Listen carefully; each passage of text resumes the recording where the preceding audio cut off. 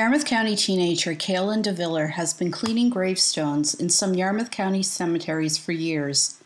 Now 15, he started offering his services to clean gravestones a few years back. It all started when he wanted to do something nice for his grandfather, Howard DeViller, on what would have been his grandfather's birthday. So I decided to clean his gravestone, and then I realized that there are a lot of gravestones that are dirty, so then that's why I pursued this job. On the job, DeViller brings his tools, which includes jugs of water, various sized brushes that won't scratch the stones, sponges, a bucket, and soaps that will neither harm the gravestones or the environment. He also packs a toothbrush to get into the tiny crevices.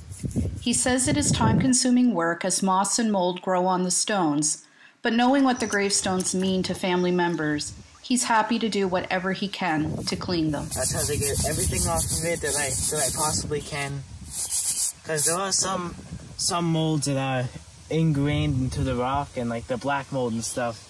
I can't get that, but if I can get it, I will try.